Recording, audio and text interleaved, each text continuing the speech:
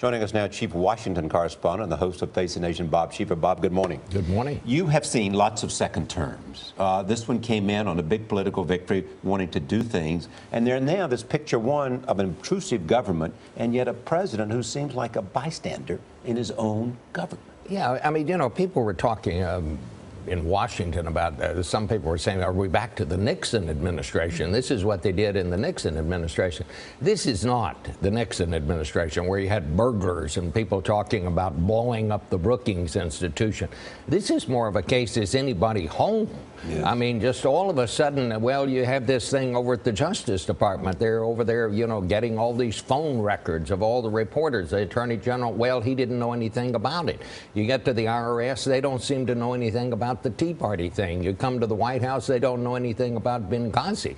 I mean, somebody's got to grab hold of this thing. And I mean, you know, it's very, very disturbing what we're seeing here. What do you make of the president's actions yesterday? I mean, he dealt with all three things yesterday. Fired the head of the IRS. He released 100 pages of emails that deal with Benghazi. And then on the third scandal, the snooping into these AP reporters' phone records, the president then put out that he's for this shield law for journalists. The White House took a lot of proactive action yesterday. They did, but it was yesterday. Mm-hmm. I mean, how is it these things all, you know, nobody seems to have been taking them very seriously up until this point. There is no question, though, that the administration was trying to get the story out that the war on terrorism, the threat of terrorism had been lessened. It wasn't as serious as it had been pictured.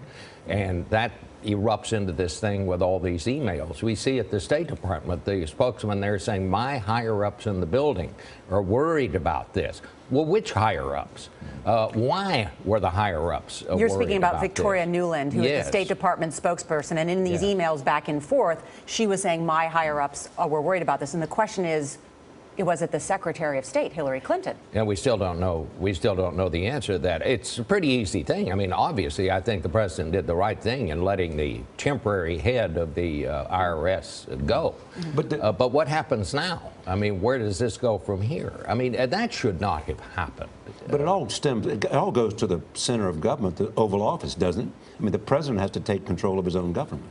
Well, and you know, that's where you're seeing some of the criticism now. I mean, you know, there's no question that the situation in Washington is as toxic as I've ever seen it. But, you know, you are now seeing those on the left saying, you know, the president's got to start participating in the presidency, I believe is the way that Dana Milbank phrased it in the Washington Post. This is not somebody coming at it from the right. The president's got some serious problems here, and can he grab hold of this? If he doesn't, he's not going to get anything done in this second term. I mean, I think that's the bottom line. Bob Schieffer, thank you. And the purple tie looks nice. Oh, thank you.